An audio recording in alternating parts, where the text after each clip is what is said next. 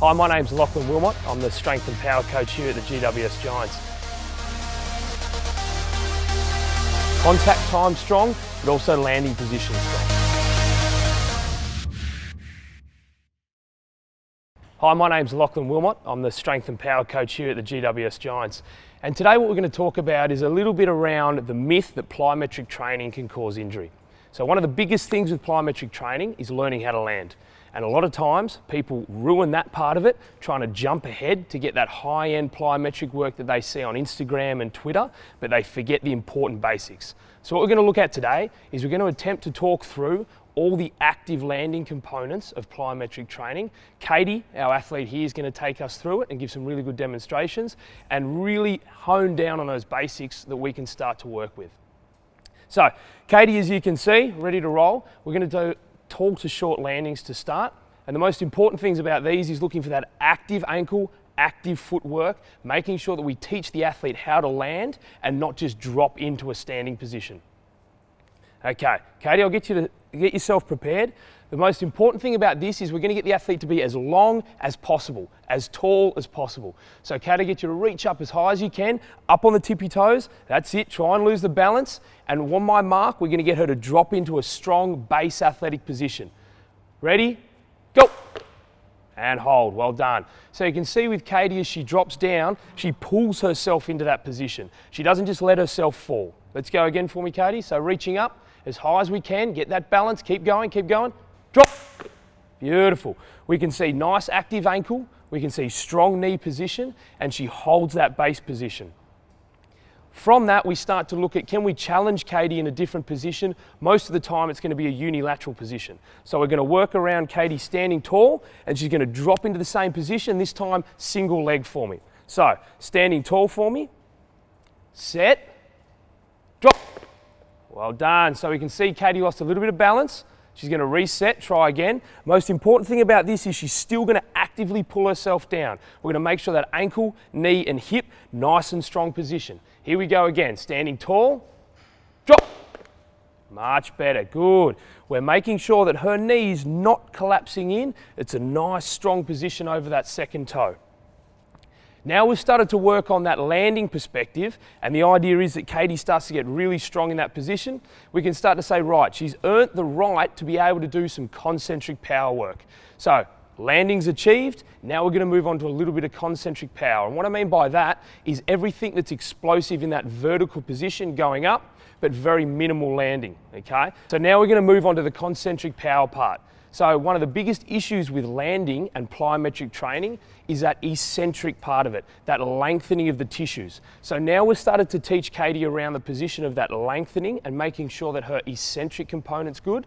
We want to start to teach her the concentric component, but we want to make sure that we have really strong starting positions. So what we're going to start with is a squat jump. So Katie's now learnt that landing mechanics. We've talked through that active landing, getting her to pull herself into the landing instead of just letting herself fall with gravity. Once the athletes have started to learn this and they're really competent in their landing position, we can start to work on some concentric power work. So concentric power, we want to look at killing any counter movement. So we don't want that eccentric utilization. So what Katie's going to demonstrate now, using the Fusion Sport jump mat, is looking at how she can set herself in a squat jump, and we can start to give her some feedback for height. So Katie, what I'll get you to do is set yourself up for a squat jump. We're going to go down, hold for a 2 count, then we're exploding up as high as possible, using that active landing like we've just learned. Okay, so standing tall to start for me, and hands on hips, set, down, 2, 1, up.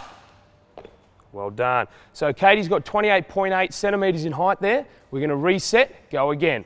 So set yourself, hands on hips, down, 2, 1, up, jump, jump, jump. Well done, reset. 29.9, fantastic. We're going to go one more, see if she can't get a little bit more height here.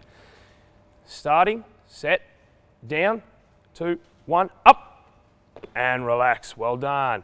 28.8, so her best rep was her second rep. Fantastic effort, Katie, really nice. From that, we're going to start teaching some eccentric utilization. So we're going to get that counter movement jump involved and start to teach Katie how to absorb some eccentric loading and then drive up into a nice jump. So once Katie's learnt that squat jump, that concentric power output, we're going to start looking at eccentric utilization now. So let's see how Katie goes with a counter movement position, trying to use that eccentric loading. So Katie's now learnt that nice strong landing position. She's also learnt that concentric power output. Now we're going to introduce her to some eccentric utilization with a counter movement jump. So Katie, what I'll get you to do is standing tall, nice and controlled. We're going to dip as deep as you'd like and then drive up as high as you can get. Okay, here we go.